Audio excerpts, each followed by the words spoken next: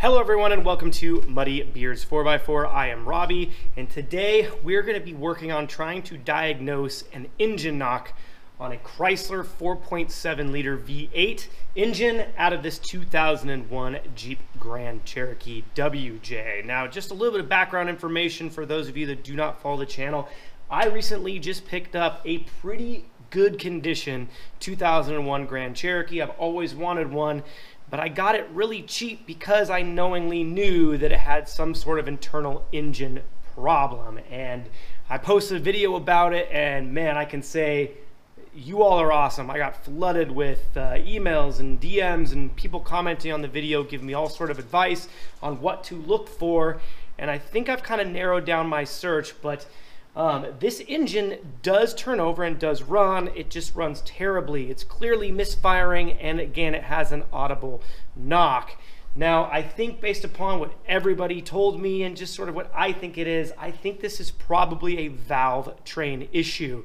And so I want to start getting into this engine to try and diagnose what the issue could be, because apparently these 4.7 engines were pretty notorious for having valve train issues, anything from just spinning the rocker arms to probably the most common issue, which is valve seat failure. And if that valve seat fails, the valve can no longer properly seal. You're gonna have no compression in that hole and probably gonna have an audible knock because there's gonna be metal things hitting each other that shouldn't be. So I'm gonna start off by jumping into this thing, trying to take apart as least amount as I can to start, but I may end up getting really into this thing, taking off valve covers, maybe even taking off the cylinder head to try to figure out what is wrong with this engine. So let's check it out. So I want to go ahead and begin this diagnosis process by doing a simple compression check. So this is just a really simple engine compression test kit that everybody should have one of these. But what you do is I'm just going to have to remove the coil packs here, and I will have to remove the spark plug. Now I'm going to start on the passenger side of this engine because it sounds to me like the knock is on this side, so I'm going to begin on this bank. And what I'm going to do is I'm going to pull each spark plug down the row.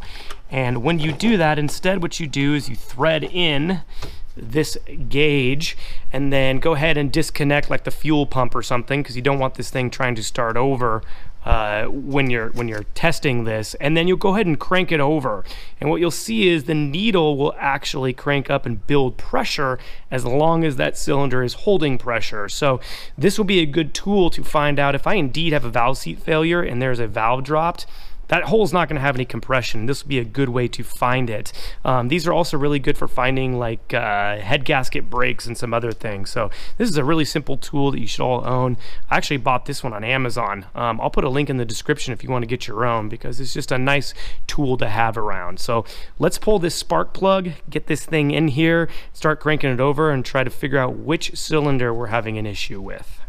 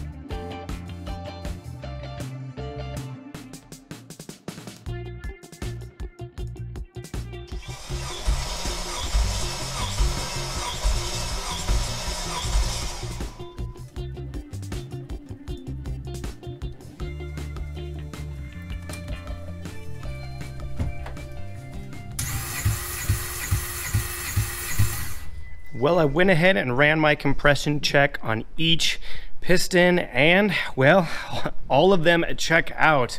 I have anywhere between 160 and 170 psi, and every single hole. I did not have a single cylinder that had zero compression. And honestly, this kind of looks like the signs of a healthy motor. My numbers do vary a little bit, but you know, as long as they're within 15%, this rarity is kind of normal. So take your highest number of 170, and if you times that by 0.15 or 15%, it's 25.5. So if I took 170 and subtracted 25.5, what does it get me? Roughly 145.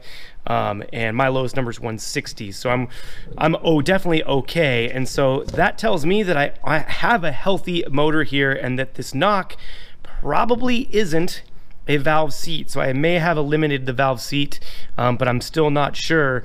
But either way, it looks like I'm gonna have to get dirty now. I'm gonna have to start taking off some of the covers here. I'm gonna start with the valve covers. So the knock sounds like it's on the passenger side, so I'm gonna try to get this passenger side valve cover off. This one looks like there's a few things you're gonna have to remove. I may need to remove the AC compressor here, maybe even this oil fill like cap. Once I do that, I might be able to push away some of these lines and stuff, and then it looks like it's going to be a little bit more accessible. The bolts don't look terrible to access, except for these ones on the very back. And then on the driver's side, it looks a lot easier to do. But we need to get these valve covers off and see if we can find anything else. So we better get to it.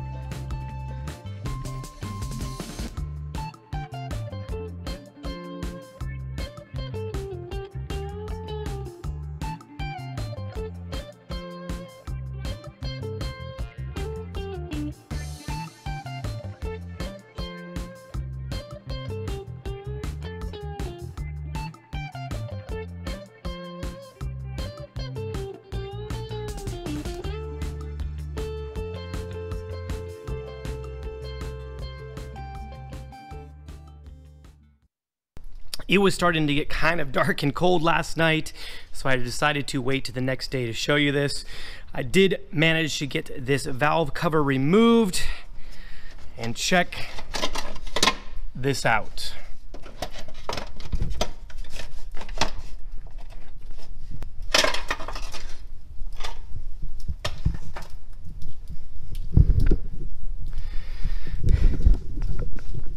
So I'm hoping to get in here and you can see that. But this right here,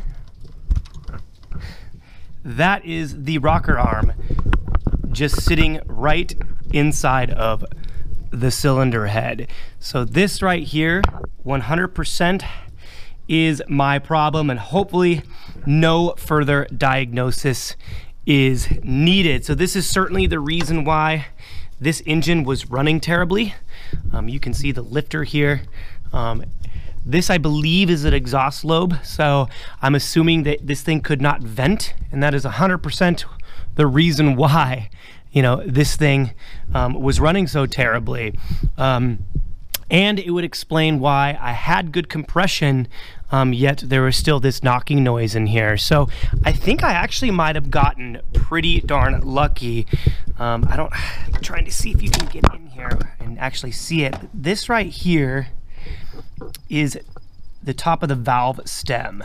So if this indeed was a failed valve seat, what I should see is that valve stem right here should be visibly lower, and it would be probably very obvious that it was lower, which would be an indication that it was one of the other big issues with these motors, which is the valve seat failure. But this looks good. My valve spring looks good, which I heard those can be broken sometimes when you have those issues, and I'm not seeing any of those problems. So I think I got pretty lucky and no further, like I don't have to get further into this engine. I don't see any like damage to the camshaft or to the rocker arm or anything. So I think I got pretty lucky here.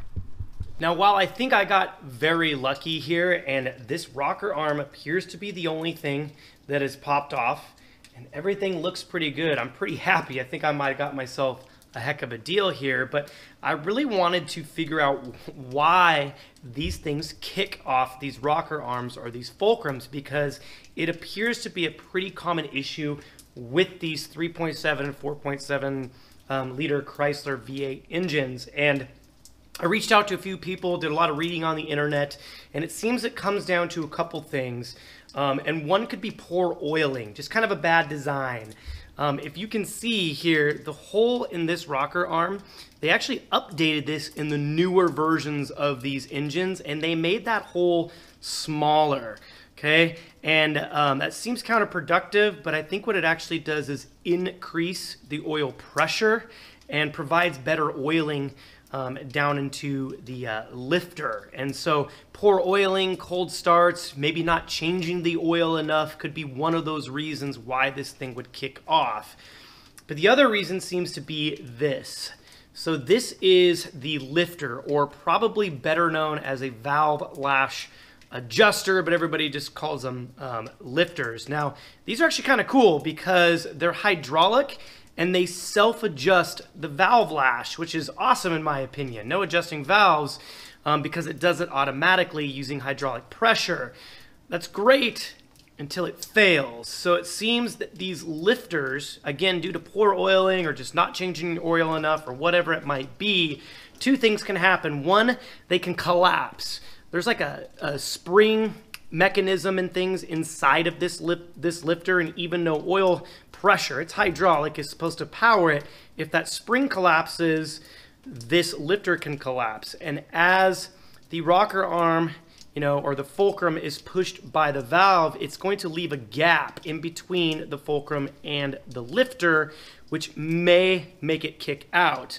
At the very least, you're probably not going to get the best compression of the valve. And so if these collapse, it's, the valve's not going to stay open long enough, or won't open as far as it normally would. So you're probably at least going to get really poor performance. When these things collapse, supposedly they're noisy. So a lot of people will say, well, I got lifter noise in here. If they are, you should probably change them so this doesn't happen. The other thing that I can foresee would actually be the opposite, which is what I think happened to this one. And I don't know, I can't tell exactly, but I think what can also happen, again, poor oiling, not changing the oil, is the opposite.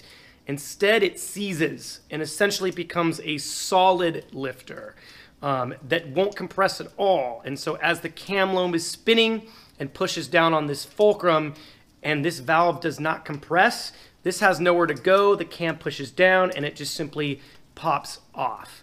And that's what I think might have happened here. So I'm going to go ahead and replace that lifter. They're pretty cheap, they're only like $6. I've been soaking it in this little Ziploc bag with oil for a while like they say they're supposed to. I'm going to go ahead and pop it right back in. They just slide right in. I should be able to install this rocker arm pretty easily. You should just be able to slide them on there and just kind of pry them in with a screwdriver. There's lots of videos on YouTube showing that. I'm going to hook everything back up, change the oil, put a new valve cover gasket on, get everything back together, start this thing up, and find out what happens. Fingers crossed, we diagnose this problem and this thing should run great.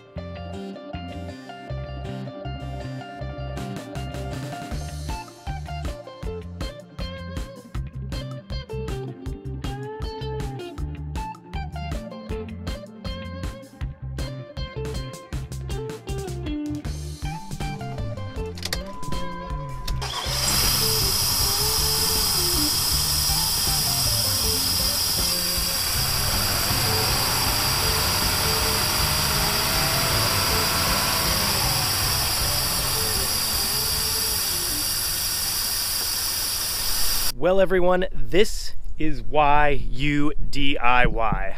I've been driving this Jeep now around for the last couple of days and it is running great. No more knock, no more misfire, and I think it's safe to say that I successfully diagnosed and repaired one of the most common problems that these Chrysler 4.7 liter V8 engines had, which is kicking those rocker arms off. Now, I think I'm pretty lucky because it wasn't a further valve train issue like the valve guides, which I thought it might have been going into this project and is another common issue.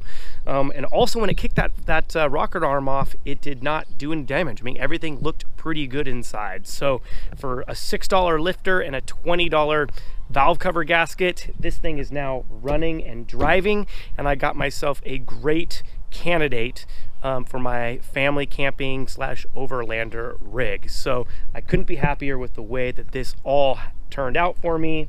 Perfect start for an awesome project. So if you like the video, make sure you give it a thumbs up.